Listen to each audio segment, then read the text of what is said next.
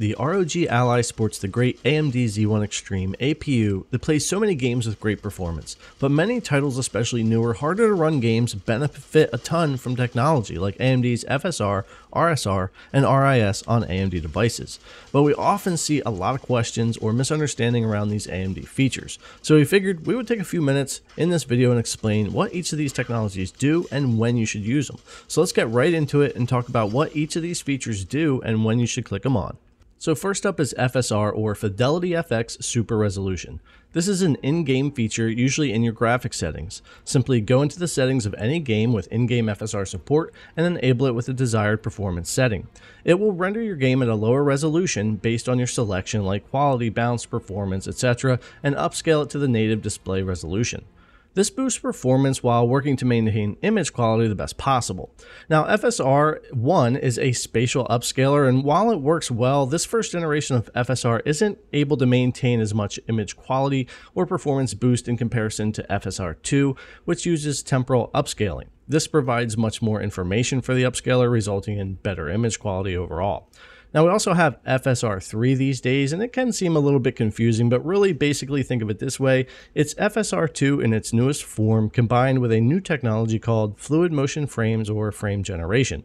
This is a feature that aims in general to double your frame rate, if not more sometimes, and it can come with its own set of issues like input latency and stuff like that, but for the most part, it's a great option that does work really well, and it's kind of in its infancy stages as well. This all combined makes up the great feature suite of FSR 3.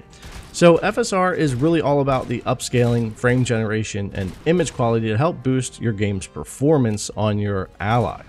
Next we have RSR, or Radeon Super Resolution. So what is RSR? Well, Radeon Super Resolution is a spatial upscaler that's similar to FSR 1, but this is at the AMD driver level and not an in-game feature. This is intended more for games that don't support FSR, not a replacement for it. The way this works is you go into the AMD software, you go to gaming and then graphics, and you activate RSR. This can also more easily be done in Armoury Crate SE for your Ally, which is an awesome feature from ASUS. Simply open up Armoury Crate SE, go into Settings, Operating Mode, GPU Settings, and you can toggle it on and off from there. You can also add RSR to the command center for even easier access to toggle this on or off.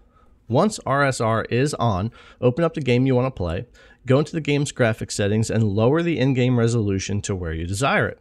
RSR will then upscale that to your native resolution, similar to how FSR works, giving you more performance out of the game. This is another great option to have at the driver level for those games that don't have FSR. All right, and our third thing here is RIS, or Radeon Image Sharpening. I do want to make mention of this because really I've seen some confusion in the past. Radeon Image Sharpening doesn't do any upscaling or performance enhancing. If anything, you'll lose just a slight bit of performance potentially when you use this. It's simply an image sharpening filter. You can access this in AMD's software just like RSR in gaming and graphics. Once you turn it on there, you'll be able to slide the bar for the amount of sharpening that you want in the image of your game. Now, Radeon Image Sharpening isn't a replacement for FSR or RSR features, but it's more meant to work alongside upscalers and anti-aliasing features to clean up and sharpen the image. Some FSR and anti-aliasing can soften or blur images a bit, especially something like maybe TAA on the softening side or FSR 1 on the blurry side. So using some RIS in there at little cost to your performance can help bring some of that image quality back for you. So it's more meant to be used alongside of those things like anti-aliasing features, FSR and RSR. So for a quick recap of when to use these features, typically when it comes to FSR and RSR, you almost always want to use in-game features over in-driver. So if a game has FSR, use that over RSR unless it's a unique situation. If your game has no in-game FSR options and you want to use RSR for your upscaling. If your game's a bit soft or blurry, especially as we talked about with FSR 1 and some of the anti-aliasing out there, you can turn on RIS for very little hit to your performance, adjust the sharpening to your liking, and get back some of that image quality.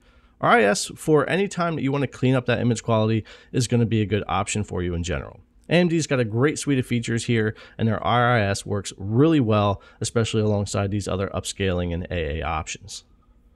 Okay guys, a fairly simple video here explaining these AMD features, what they are, and when you should use them, how to click them on. Hopefully this was helpful for anyone who has struggled with these and what to use and when. I know it can seem confusing, especially if you're kind of a new person coming into the space, or especially with the handhelds or the Ally.